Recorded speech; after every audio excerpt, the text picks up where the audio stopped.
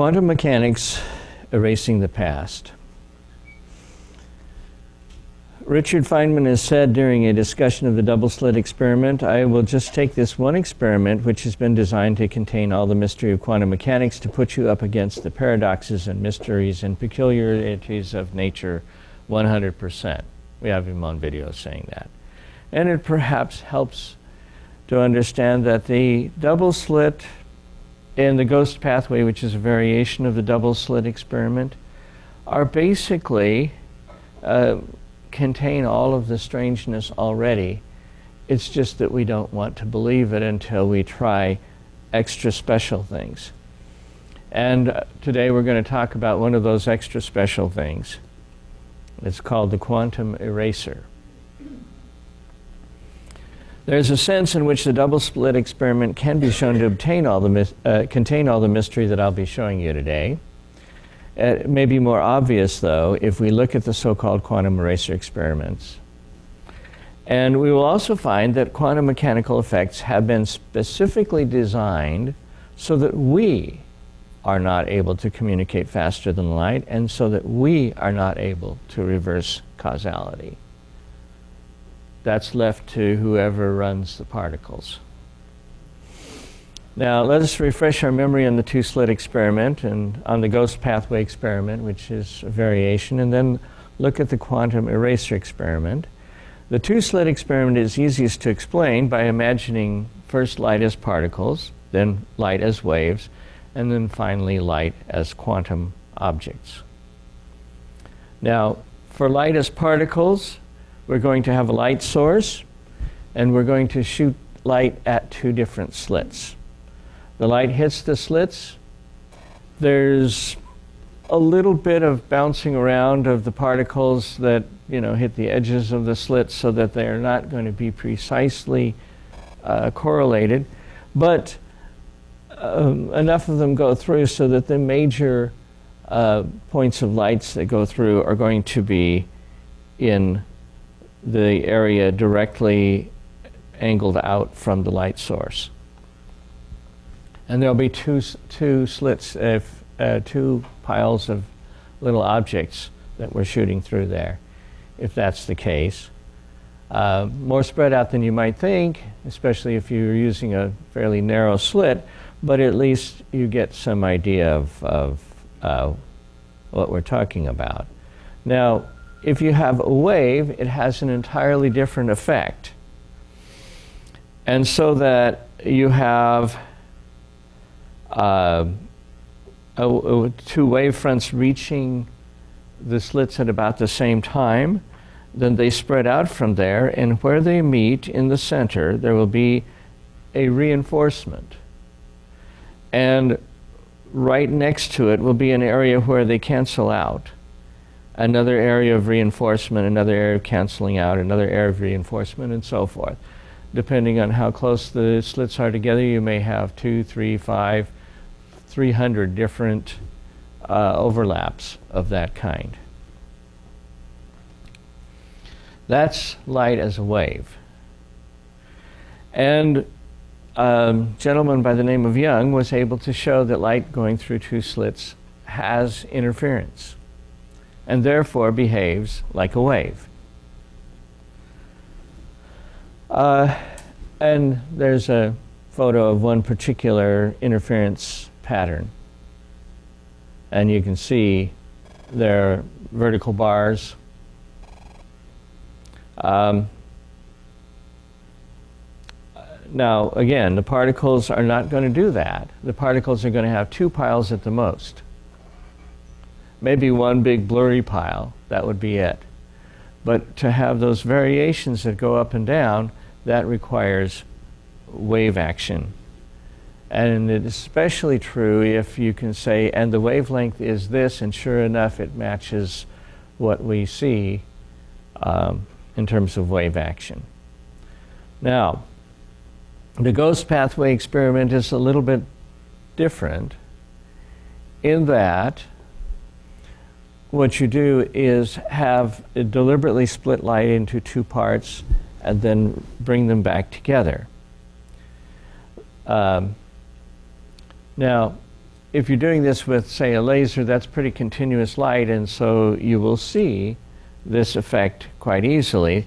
The beam will interfere with itself at the end of the experiment, and so everything gets directed in one direction. If the beam is cut down to only one photon, it still interferes with itself at the second half silvered mirror. And you're going to say, well, how do you cut it down to one photon? There are two ways, one of which is to turn it down, turn down your light source, put some kind of filters in front of it so that very little light gets through, and then count the light that's going through and notice that, you know, perhaps one every second, or if you've got a computer monitoring it, perhaps one every millisecond gets through. You can pretty much assume that those light particles are all by themselves. But they got even more tricky than that. They have things like a diamond with a nitrogen atom right next to a defect in the crystal, a hole where there should be a carbon atom. And when that happens, an electron is able to jump from the hole to the nitrogen atom and back again. And that allows you to put out one photon of light at a time. You pump it up with a quick laser burst. You wait a second, it sends out the photon. There's only one photon that it can send out. Now, of course, you don't always get that photon. Sometimes it's going in a different direction. But at least you can say there's only one photon coming out at a time. The photon will still interfere with itself at the other end. The question is, does the photon go down one pathway, or does it go down two? So here's what we're going to do. First, we're going to watch it while it's all, let's say we cut it down to 4 per minute effective rate. When we do that, we're going to get 4 photons per minute at this counter, because the light splits, it comes together, it interferes with itself, and everything goes in the up direction. Now, if you adjust that by a half a wavelength, then you'll get 4 photons over here and none at the top. But as you can see, in either case, you're dealing with something called interference, and in this case, it's very obvious because with this setup here, you never get counts at this detector. You only get counts at the one where everything is being sent to. If you shine laser light, you can see the light splitting, going, you know, because the laser light is scattered with dust and whatnot, so you can actually see the light itself sometimes. And you'll see that all the light that you didn't scatter too much comes together and goes only one direction. But it happens even if there's only one photon at a time. So the photon must have gone both ways, because otherwise it couldn't have interfered with itself, right? So what we're going to do is we're going to be sneaky. We're going to take another detector and we're going to move it in here and see if we can count the photons. And when we do, we don't get 4 photons, we get 2 photons, and then at different times, we will get 1 photon here and 1 photon here. Okay? In other words, we lost the interference when we did that experiment. But that's with only 1 photon at a time. So the question I have is, how did the photons that go here know that the pathway they didn't take was blocked? See, there's a theory that, well, it's actually the photon goes down one place or the other, but there's a pilot wave that does the interference.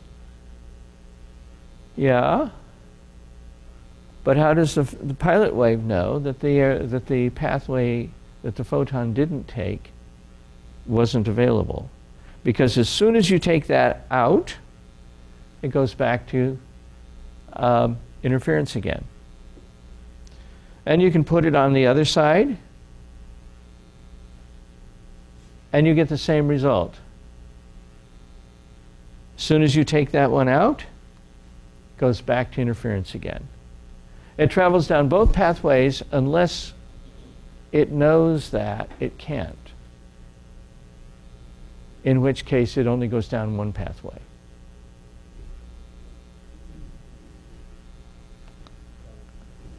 Do it again. Same result. Well, we're going to get sneaky. What we're going to do is we're going to take and remove that mirror. As soon as we do, we get 2 counts in one and 2 in another. But if we're cutting it down to 4 per minute, they will not be at the same time. You'll get 2 counts one way, then in 1 count one the other way, then 2 counts one way, then 3 counts the other way, and it'll average out to be about 4 per minute, or 2 per minute each way, but not simultaneously. You put the mirror back in, and suddenly it goes back to going both ways. Now, it gets even sneakier. We can take and do this with electrons, although it won't be with mirrors and it won't be quite as clean. You can actually do that. And again, you can cut your electrons down, but this time we have a sneaky way of doing this. We put a little coil of wire around, and when the electron goes through, it creates a tiny electrical field that can be actually measured. So we know that there's only one electron going down at a time.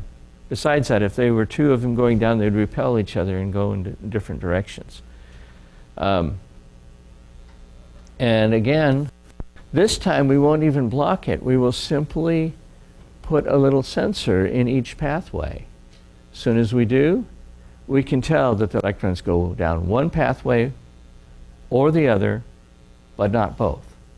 But we lose the interference. So we think, well, it must have something to do with our sensors, so we unplug the sensors. Now the electrons go down both pathways and produce an interference pattern.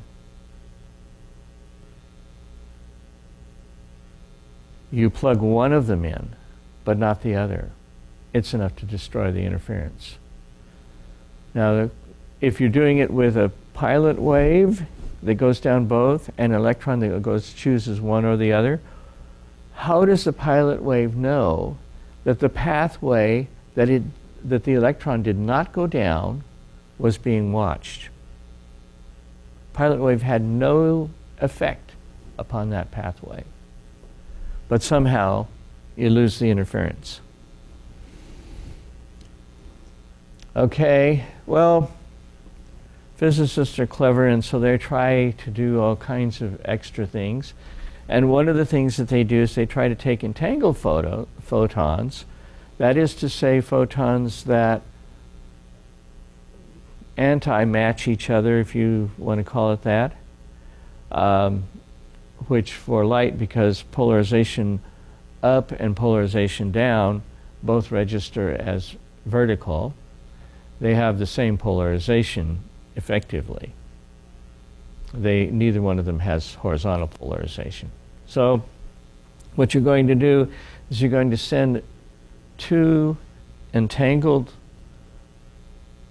light photons, one in each direction, and then we're going to check to see whether these ones interfere with each other, and then we're going to see whether we have interference on the other side. Now, if you just send them through and you don't say anything, you get a nice interference pattern. But if you send them through and you don't, and you start checking to see which way the one went, the other one's interference pattern will disappear. But you can create a new interference pattern by erasing that information. And this, by the way, is available on the internet. The paper, and I'm just going to go over this fairly quickly, and then we're going to do our own little delayed choice quantum eraser. This paper reports a delayed quantum eraser experiment proposed by Scully and Drull in 1982. And Scully, by the way, was one of the people who was an author of the paper. There are 4 authors. The experimental results demonstrated that the possibility of simultaneously observing both particle-like and wave-like behavior of a quantum via quantum entanglement. The which path or both path information of a quantum can be erased or marked by its entangled twin even after the registration of the quantum. Now, I will tell you that's the optimistic way of looking at it, and there's another more prosaic way of looking at it. But it is still very strange. Complementarity, perhaps the most basic principle of quantum mechanics, distinguishes the world of quantum phenomena from the realm of classical physics. Quantum mechanically, one can never expect to measure both precise position and momentum of a quantum at the same time. It is prohibited. It is prohibited by nature, not by some law.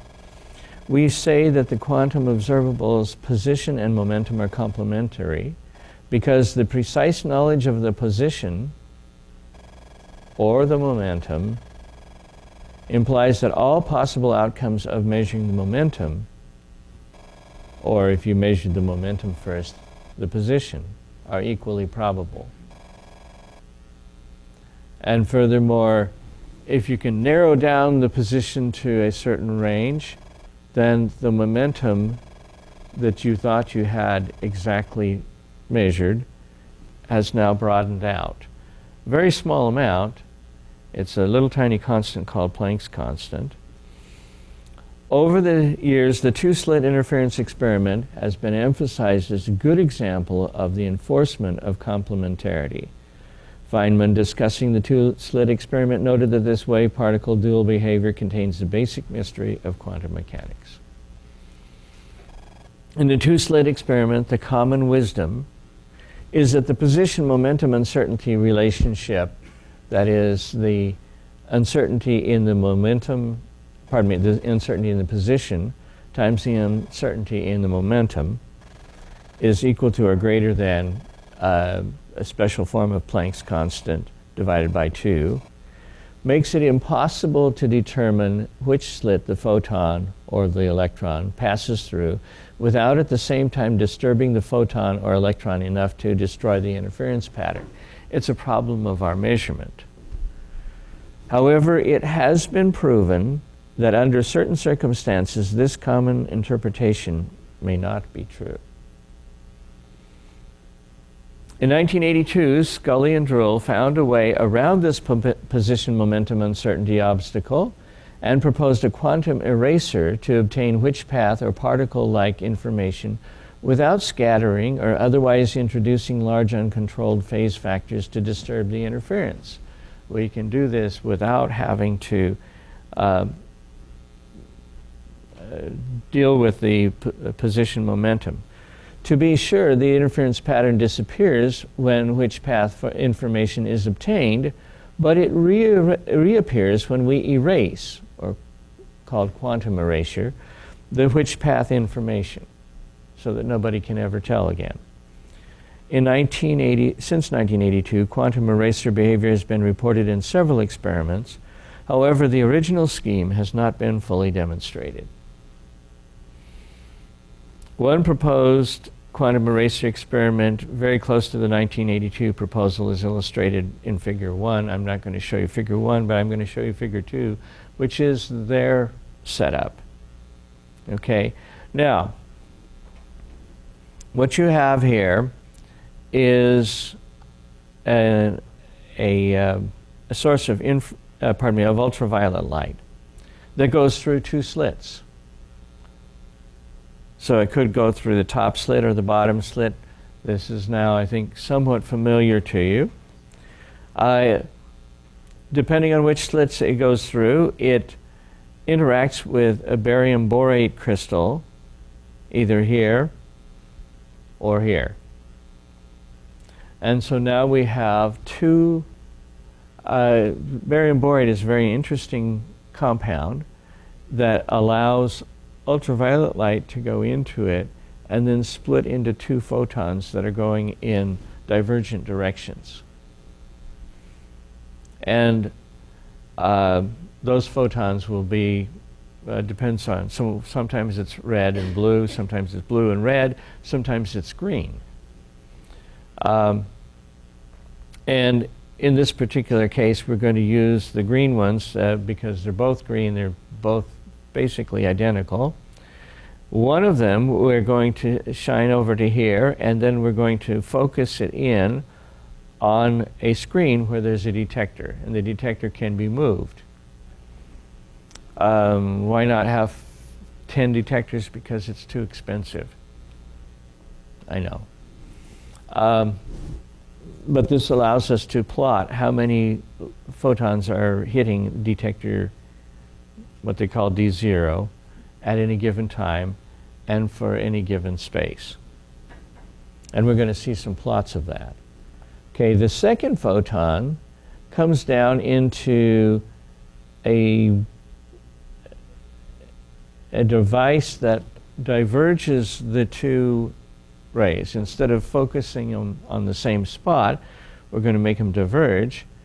One of those will hit a half-silvered mirror either here or here, and if it hits the half-silvered mirror here, half of those photons will bounce off to detector D3 and give a flash.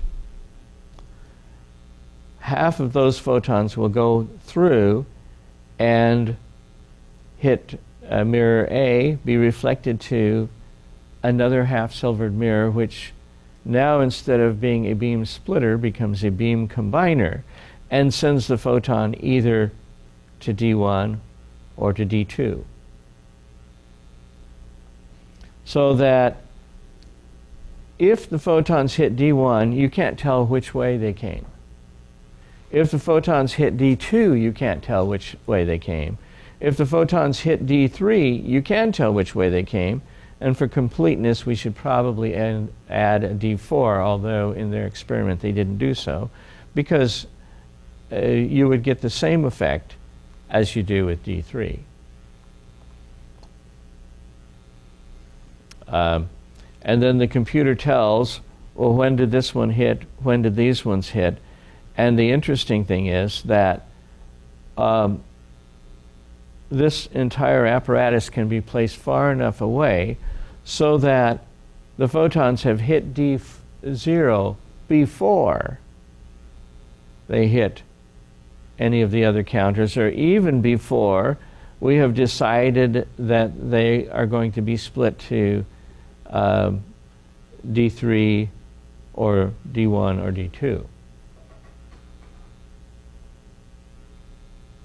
And here is the kind of results you get. Okay, number one, this is counter D1. And you will notice that we have what is passably an interference pattern. Now if you're going, well, it doesn't look very good, well, you have to keep in mind that the slits have a finite width. There's going to be some overlap.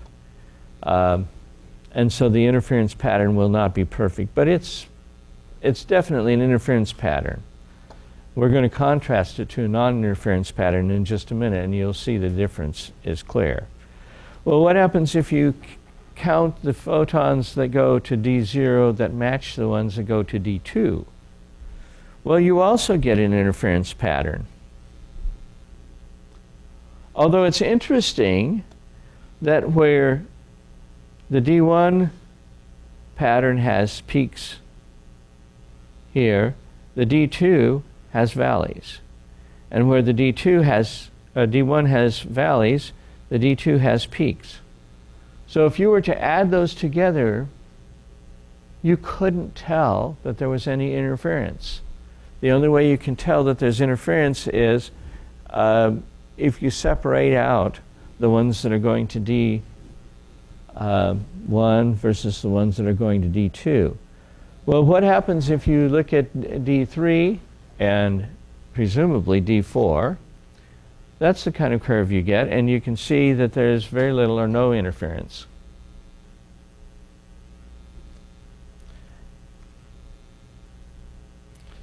Now what happens if you don't measure which ones match D1 or D2, and you just lump them all together?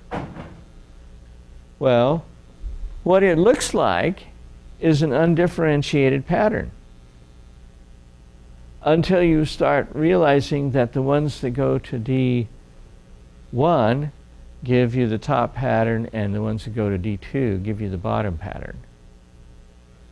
That is, they're there, but if you're watching D0, you can't tell that the interference pattern is there. It's only when you start correlating it with what happens at the second detector that you realize that there's an interference pattern developing.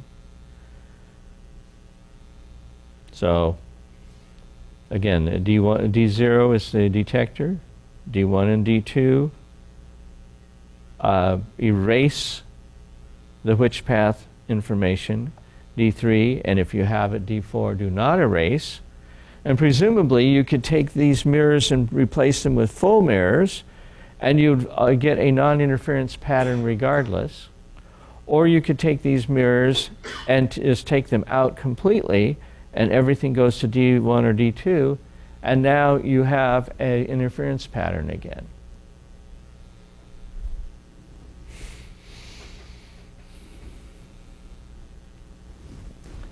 To quote their last paragraph, in conclusion, we have realized a quantum eraser experiment of the type proposed in reference 3.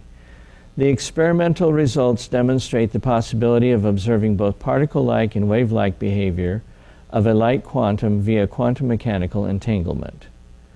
The which path or both path information of a quantum can be erased or marked by its entangled twin even after the registration of the quantum. Well, there's a simpler way of explaining it than that, and that is that it goes to D0 randomly, but any ones that have the quantum information erased that randomly go to an area where one has a peak and the other has a trough, has a tendency to go to D1. And if you pick another area that has a trough on the one and a peak on the other, then it has a tendency to go to D2. So there is some order that's coming through. It's just that we can't take advantage of it to take mirrors out and in and signal to somebody else who's somewhere else as the interference pattern appears or disappears. So we cannot send messages faster than light. We cannot go back and make those correlations happen. But whatever is making those correlations happen understands the theory of quantum mechanics and is able to make things match. Now, if you choose to believe that photons have brilliant little minds and can see faster than the speed of light what their other photon is doing, you can believe that. It's a stretch. It's a little easier to believe that there's a unitary mind that's making the whole thing work,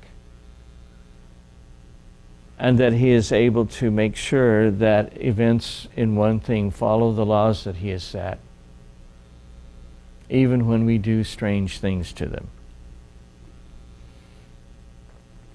Now, this is actually something that we can do here with fairly simple equipment. I don't think that this whole setup costs more than about $30. What we can do is we can turn on a laser, and then move this over just a little bit so that I can see what I'm doing here.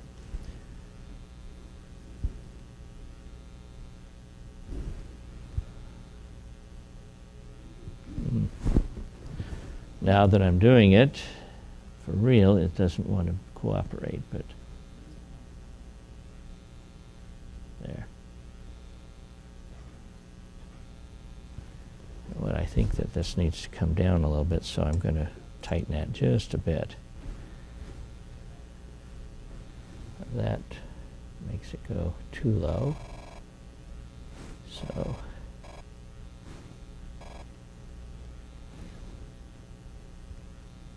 there. And we get it doing it right here.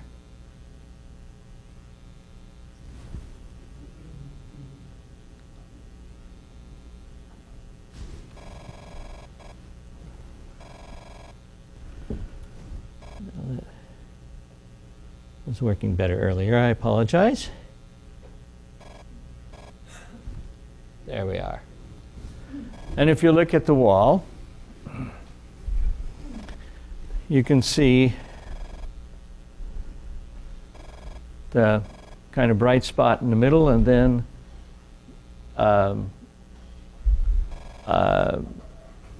some nodes on the sides. Now,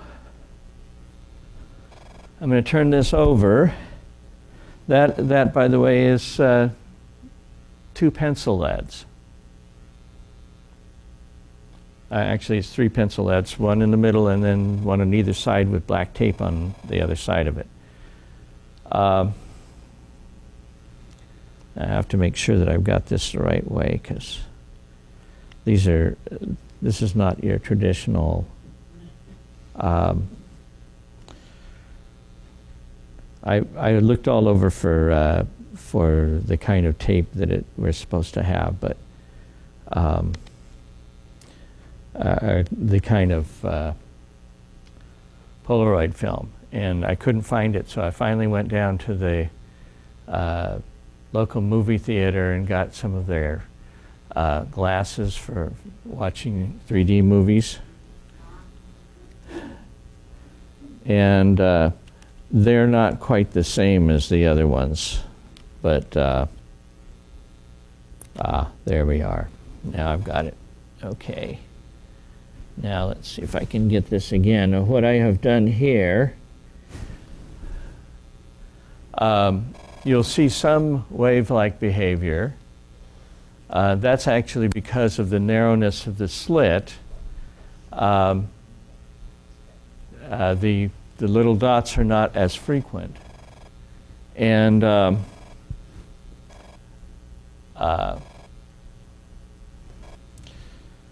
now, what I've done on this slit is I have taken one and put it at 90 degree angle to the other.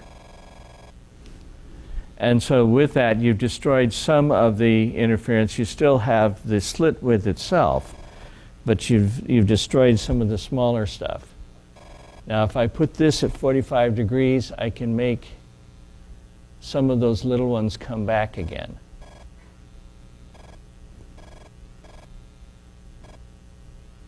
If I put it at 45 degrees this way,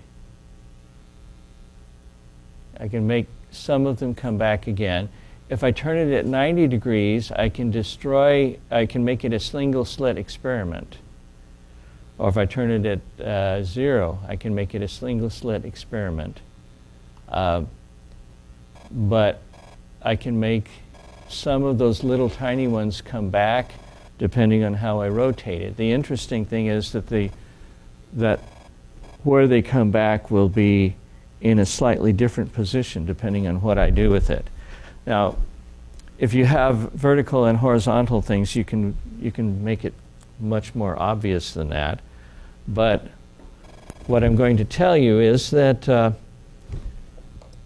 you can actually do this at home. You just have to be a little bit inventive. Now, if you look at this, by the way, I got from a website that I listed here, you will see where the little tiny ones come in. This is a single slit, which still has its own diffraction, but this is the double slit, which has the little tiny bumps on it. My take on this is that quantum mechanics has particles, when they are sent and detected, that travel like waves, unless you try to figure out their path, when they have a definite path and travel like particles. The universe, or something in the universe, appears to know if we are watching. How does it do that? I will have to tell you that there is not a mechanical explanation. In fact, one of the things I hope to do fairly soon is to explain why quantum mechanics spells the death of the mechanistic universe. Remember classic theological disputes such as, does God foreknow and then prepare for our actions? If so, how can we have free choice of what to do? Well, God can cause correlations faster than the speed of light. We haven't discussed that one this time. We did discuss it another time. It would appear that God can go back in time to prepare for our free choices, or at least arrange everything so that it looks like he had it all figured out to begin with.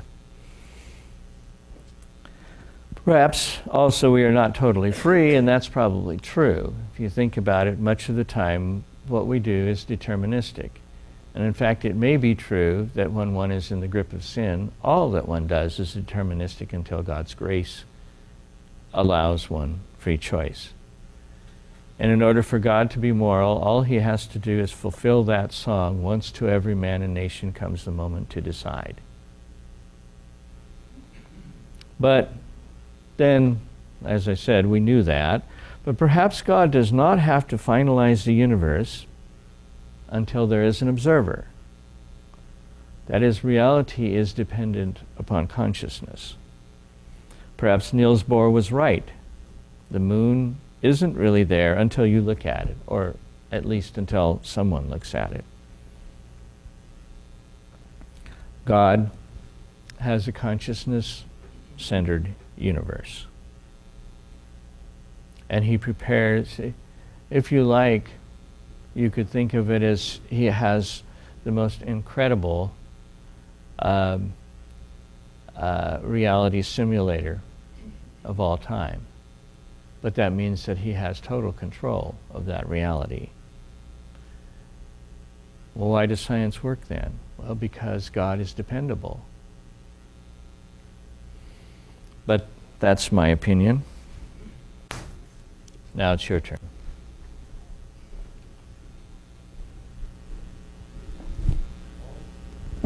Yes. Touching on very basic questions here. As a scientist, of course, I'm enamored with cause and effect. Mm-hmm. And it works, and it seems to work and work and work. Yes, it does. Most of the time, except this morning.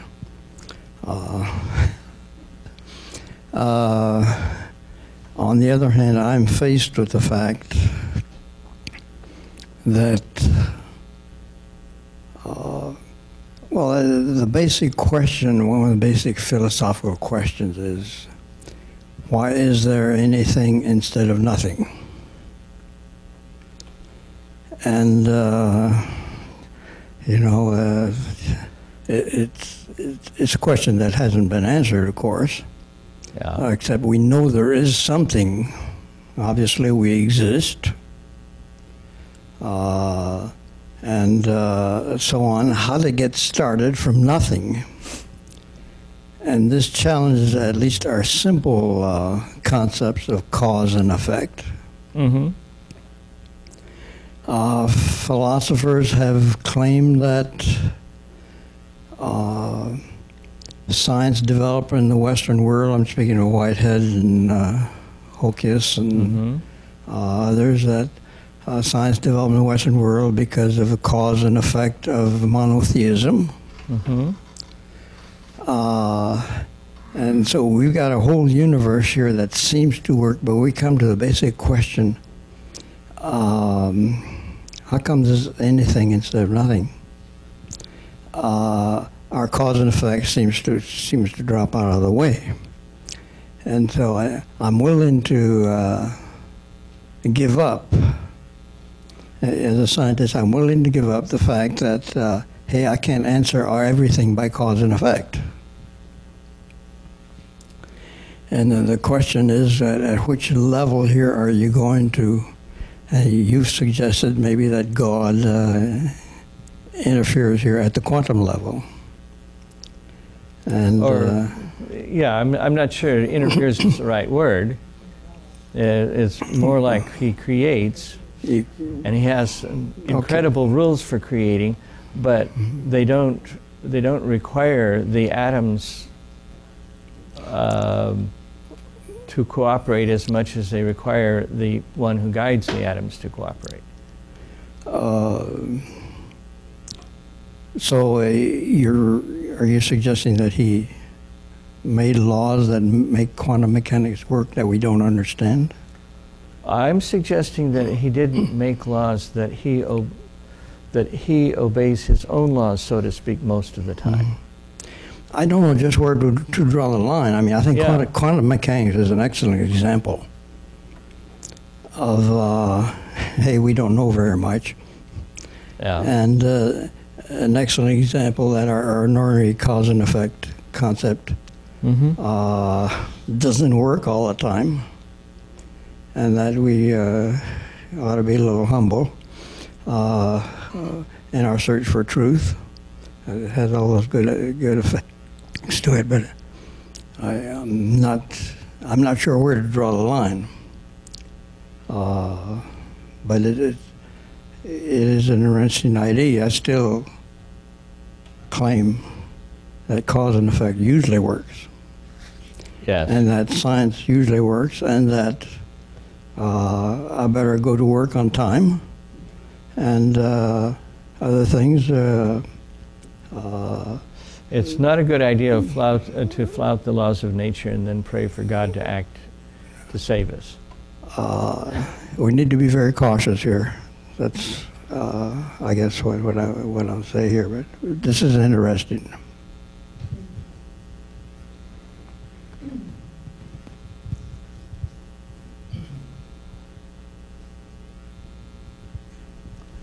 Comment over here.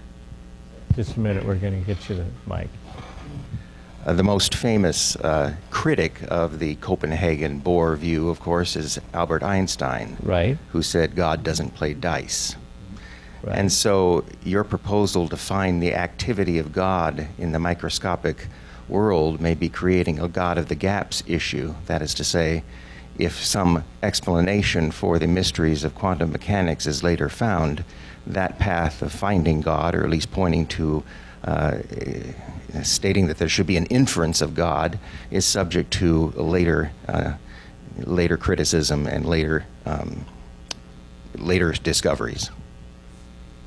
Well, there are two answers to that, okay? And one of them is that if you take that argument to its logical conclusion, you could never propose that God did anything.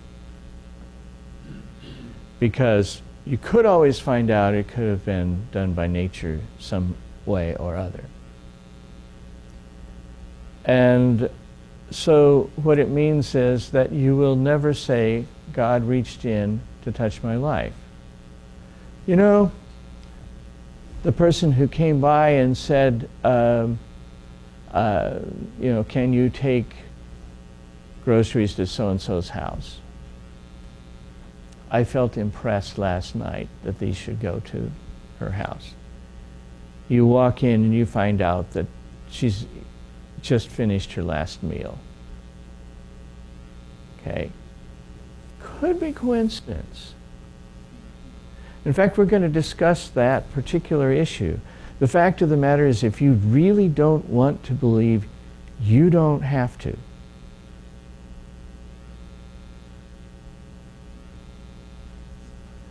Well, maybe some things you kind of are forced to. But the most important things you're not. You know, this could all be just a plot by God. He really doesn't love us, he just likes jerking us around. See? Or it really isn't God, it's just coincidence. If the stars were to spell out some kind of a message, in some universe, if you have a multiple universes theory, they do. And it's all chance. And it has no meaning. And in fact, this question was put to, I believe it was Lawrence Krauss. And some of you who were here when Sean Pittman made his presentation will remember reading that. What it comes down to is if you don't want to believe, you don't have to believe. But that seems like a very poor way of making one's decision. Because when there are coincidences that are just unbelievably remarkable, to say, but you know, in some universe it happens, kind of.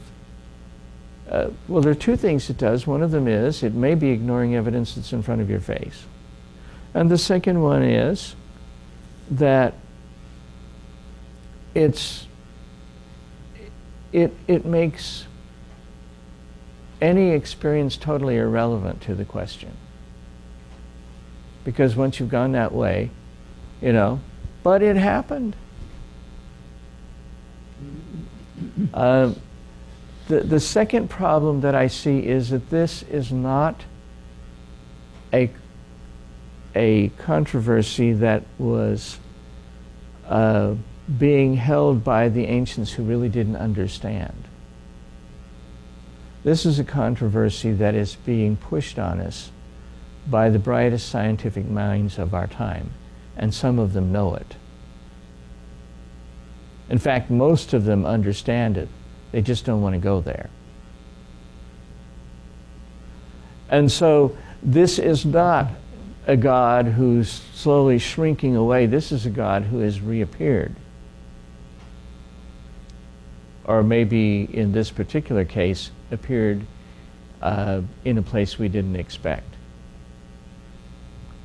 So that it is different from the, well, you know, it was lightning is just caused by God, instead of lightning is caused by storms.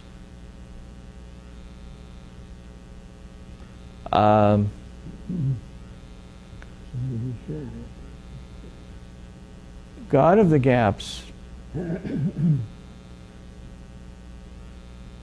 is an argument that has no stopping point until you push God completely out of the universe. Furthermore, you have to remember that there's the atheism of the gaps. That is to say, right now we don't understand how quantum mechanics can work with relativity. But someday we'll know. And when we have it figured out, we know it's not going to require God. Yeah. That is as much a promissory statement as the reverse. And logically, it makes as much sense to say, well, you know, the evidence is pretty strong here, and the more we test it, the stronger it gets.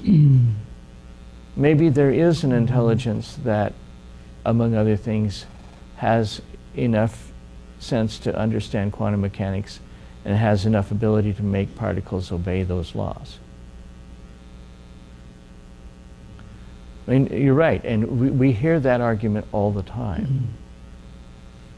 But when you really think about it, the argument is, see it my way because eventually we'll win, and right now, it's in the face of the evidence. You know, I think you can argue, Paul, that so far in our investigation of nature, we have not reached the level where we think we have understanding. We're just raising more questions than we used to have. And so to think that eventually we're going to answer everything has a rather superficial background. That's not where we're headed right now.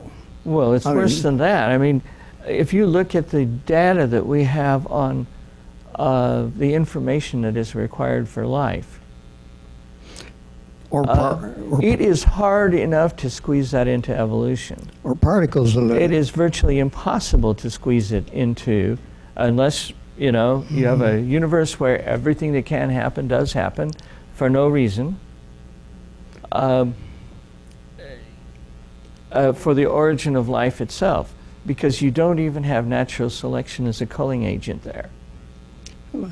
But at the atomic level, Large Hadron Collider in Geneva, they're talking about more and more particles for the atom. You know, I've heard figures of 50, 60 different subparticles in the atom and so on. We don't know where we're going yet. And so to say that we're accomplishing something it is probably a little bit superficial. A comment back here.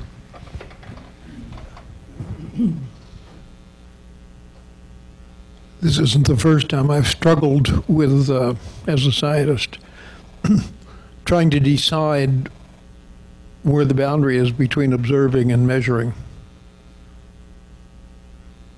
If you get what I'm at, is simply observing a phenomenon and changing it. Yeah. And this is the interesting and thing. then as you put have two photons additional conditions on how you observe it, it changes? You observe one and suddenly the other one changes. But does this go back to simply observing something changes it?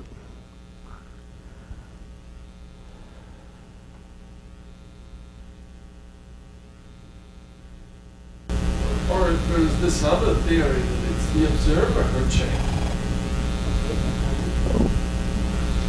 Well, you know, that takes us completely out of the realm of reality, and that, or what we usually think of as objective reality.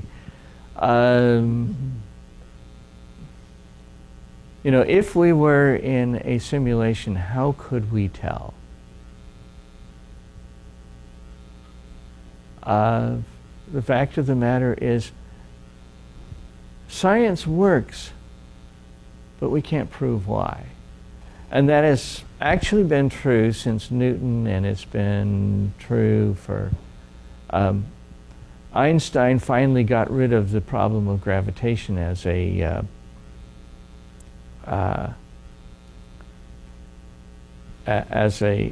spooky action at a distance, only to find out that he had created a new one because he got his Nobel Prize, not for relativity actually, but for starting quantum mechanics, which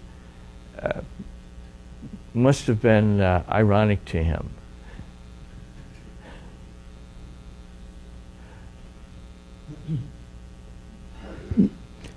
The universe is basically rational. The Bible is basically rational. And I think rationality is an extremely important tool. But I think that there's something beyond it. There's got to be something beyond it, because we ultimately it runs into a brick wall. Well, the other question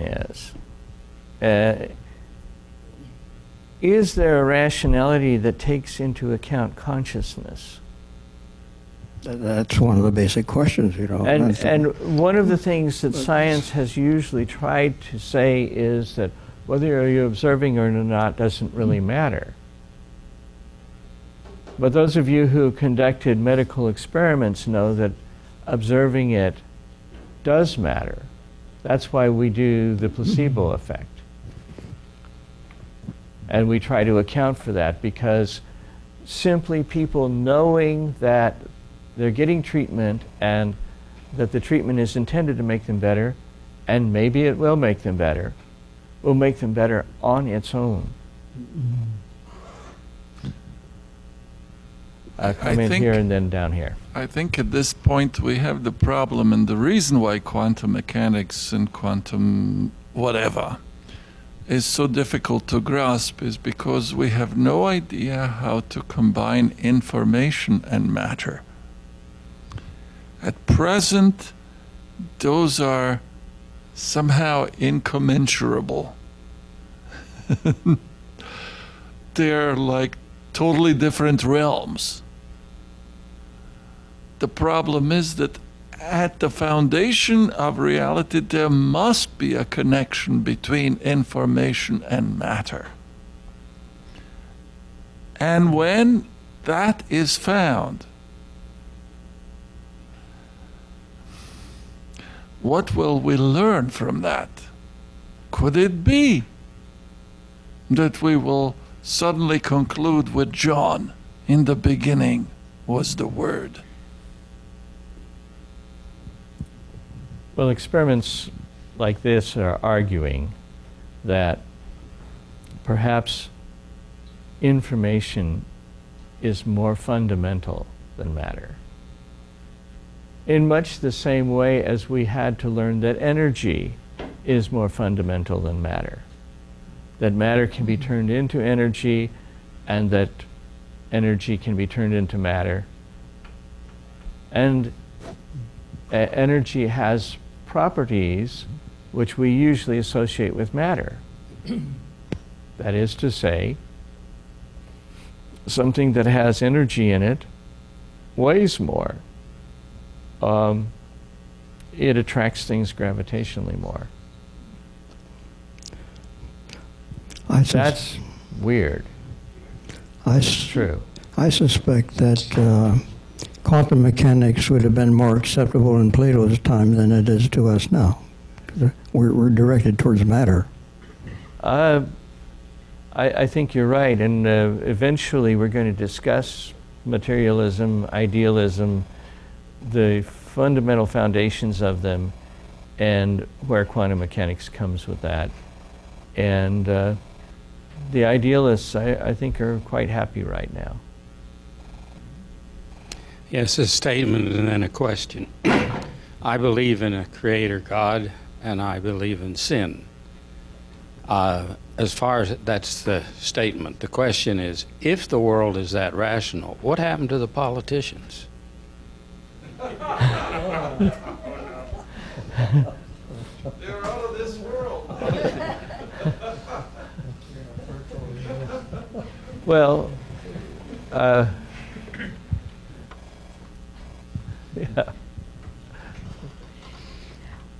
This is a personal account, and I want to know how science would say it occurred. Christmas morning, several years ago, I got up early. No reason, I just woke up. So I'm sitting out drinking some hot cocoa and looking at my Christmas lights. And in my head was a refrain that went over and over and over. Call Peggy. Call Peggy. Well, it's Sabbath morning. She's not going to be up yet. Call Peggy. This is not a voice. It is the sensation. Call Peggy. And it went on, and a couple hours went by, and I thought, well, this is more like the time she'll be getting up. When I did call her, she answered, and all I heard was gobbledygook. She had had a stroke. Now, how would science explain to me how this tremendous necessity to call her was brought to me, and that I could call an ambulance and I could get her in the hospital? You know, these kinds of things. What about when I was a very heavy smoker in my 20s, and one night I'm on my way home. I just bought a new pack of very expensive Winstons or Marlboros. This is 1972. And I know the exact location. I just all kind of in one movement opened it up, took one out, put it in my glove box, threw it out the window, looked up and said, "Please take the desire away." I have not smoked a cigarette since. I have never had the desire to smoke a cigarette since. Now, how does science explain that? Anybody?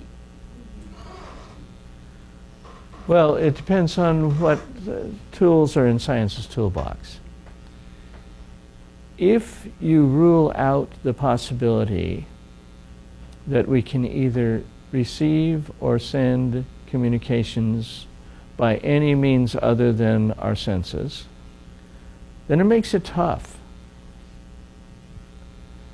And especially if you say that the rest of the world, God cannot interfere, so he can reach even our senses. On the other hand, if your toolbox has a God who can communicate with human intelligence, without having to go through the world, or even a God who can rearrange the world sufficiently to where the human intelligences can be contacted that way, then you can have influences of some kind that God decides to go around the usual routine. But how would an atheist explain to me? How would an atheist say to me, "Well, Allie, I think it," I mean, how would they do it? Well, I just told you. It's very simple. There are gazillions of universes, uncounted, I mean, literally uncounted, like infinite. No, I know the answer, but I know who was sending this to me. But in the and in some universe, it was bound to happen. We just happened to live in the universe that it happened. Coincidence. It's coincidence. I told you, if you don't want to believe, you don't have to believe. There is, if I may adjust, there is also the escape that the Pharisees used when Jesus confronted them with a question. They would say, "We don't know." But I think those two things that happen, simple things that happened in my life, is enough to convince me that I don't even know anything about quantum physics. I don't know most of the things that you talk about. I'm here as a learning thing. And it hasn't made a big impression in my life, most of these things, because I believe. I just believe. And I believe that God wanted me to save this woman from, she was my mother-in-law, or former mother-in-law. And he wanted me to, he picked me out of all the people in the world to send this message to.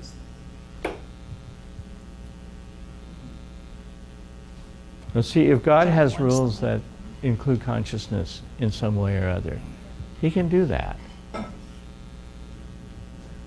Really, methodological atheism is saying you must pretend that there is no God. Yeah.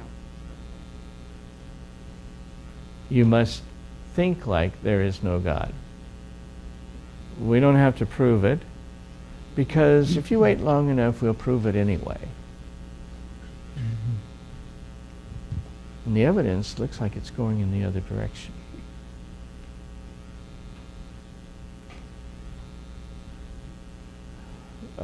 We'll take two more comments and then we'll continue informally. Go ahead back and then come back to Wes.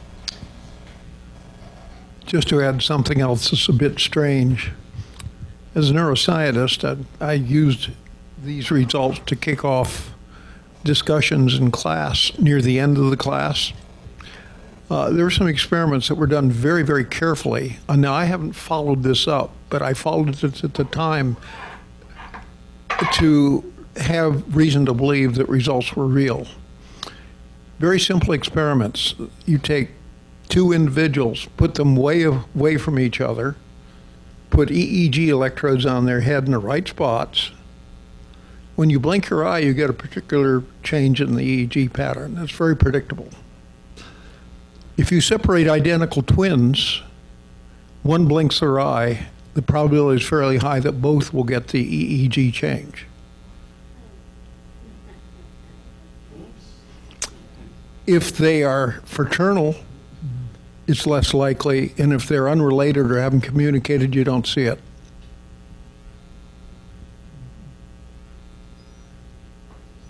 Interesting, to say the least. Yes, I would say so.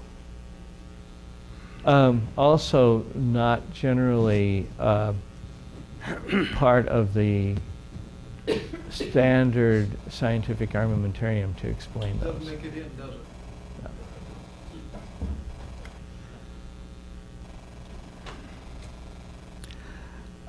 I'm not sure that this comment of mine that will be forthcoming has any relation on what we're really trying to talk about, because I don't really know what we're trying to talk about. I've heard about quantum theory most of my life, and I've had pretty good education and so forth, but I'm afraid I don't quite understand what quantum theory is, but it certainly, by the same token, the lack of understanding of it seems to be a very powerful magnet for all kinds of philosophical discussions. Yes. Which, amusingly to me, are not related, possibly. That seems to be the theme word of the day, possibly. But perhaps this is. I heard reference to atheists. And the thing that I'm most interested in about atheism at the present moment is that many of them are beginning to suspect and accept spirituality, which to me sounds utterly contradictory. An atheist, by definition, is someone who can't believe in God and therefore any spirits at all. They can't believe in God, but they do believe in spirits, apparently, nowadays. Now, if anybody has a comment on that, I'll be interested, but I don't expect that you will. It's just that atheists who can't believe in God now believe in spirits. Whether they're believing in the ESP that we just heard the gentleman talk about, or something else, I don't know, because they're having a difficult time explaining, what do you mean by spirits, that you believe in spirituality? Well, it may be simply the spirits, which gets us back into talking about Satan and about God and his angels again. And somehow, again, we're back again talking about a phenomenon in which these people, these entities, can understand before things happen.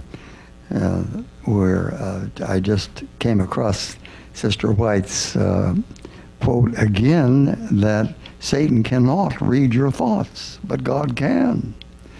Now, is that involved with quantum theory?